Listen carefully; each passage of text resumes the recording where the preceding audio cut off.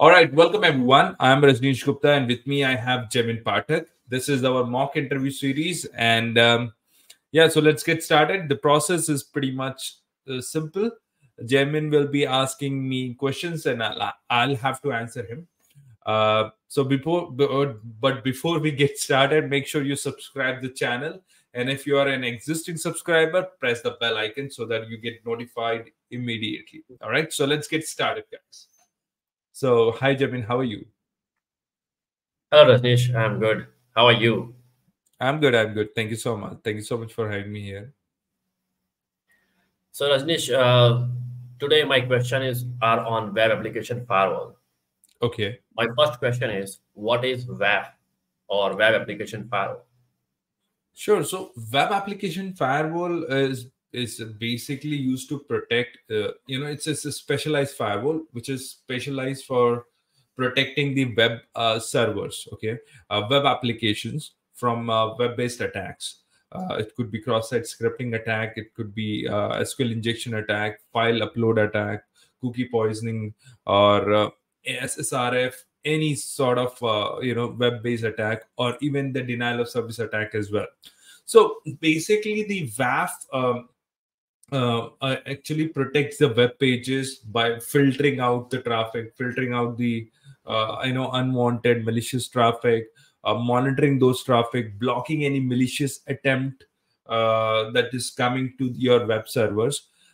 It's just like you proxy servers, right? You have a forward proxy, which is actually protect the branch office internet users, right? So the forward proxy look at all the sites that user is accessing to and possibly block it as well. A WAF works like a reverse proxy. It sits at the server side and it hides the server information and actually becomes the intermediary between the client and the server. So WAF operate in a similar fashion, but just in the reverse manner. That's why it is called reverse proxy as well. So that's WAF. Yeah. Okay, got it. So, the next question is, what are then the different ways that you can deploy WAF? Well, I mean, in the practical world, I would say, first of all, there are multiple solutions available. We have Akamai, we have Imperva, we have Cloudflare, which is more for public use. Enterprises mostly go for Akamai. They mostly go for Imperva, and there are some solutions which is hardware based as well, like from Big IP, from Radware as well. So let me categorize them. Basically, we have cloud based and fully managed as a service. Okay, so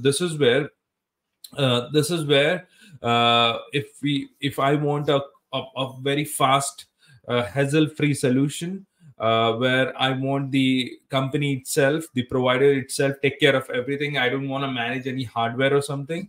It should be complete cloud based solution. So that's where people go for cloud based and fully managed services. That's where Akamai and Encapsula come in the picture. The second solution is the cloud based and self managed, where you have a cloud-based solution which sits in between your user request and your web server, but it is self-managed. You have to manage yourself, so you get a flexibility of looking and monitoring the data or traffic going back and forth, having complete control over the security policy, recommendation, and everything. So that's where Cloudflare becomes very, very useful.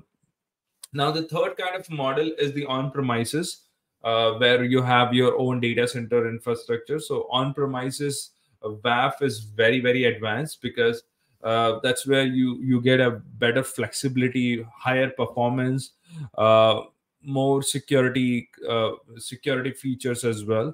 So if you have mission critical application, that's where it become more important. So that's where solutions like Big IP ASM, adaptive security appliance, and Radware becomes very, very useful. So these are three more some of the most popular deployment method. Yeah. So, Rajneesh, then what do you do with the WAF? Well, I mean, as a security analyst, my job is to look at the WAF logs. If there's any alerts coming in from the WAF, I look at that. I investigate any suspicious or anomalous web traffic, such as maybe, let's say, we have a frequent request for very restricted resources or unexpected. We have a lot of unexpected HTTP response code, maybe. So on those situations, I investigate what's going on on that web server, and also we also have a regular review and internal audit, sometimes external audit as well, as a part of PCI DSS compliances, or maybe it's the ISO compliance as well. So in that case, I go and conduct the regular review of WAF configurations, rule sets, to ensure that they are aligned with our standards, policies, and a recommendation as well.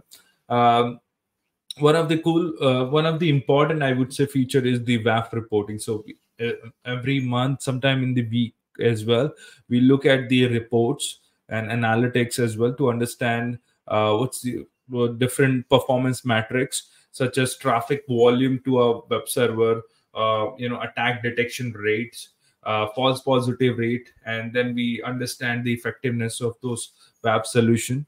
Normally, we share those reports to the security auditor, and then we understand the effectiveness of our WAF solutions as well. So that's what my responsibility really looks like with WAF solutions. So yeah. Okay, yeah, got it. So yeah, Rajesh, this is all I have for today. Thank you. Thank you so much, Jamin. And thank you so much, everyone, for watching this mock interview session. And if you have any question, do let us know. We would love to answer you that. Thank you.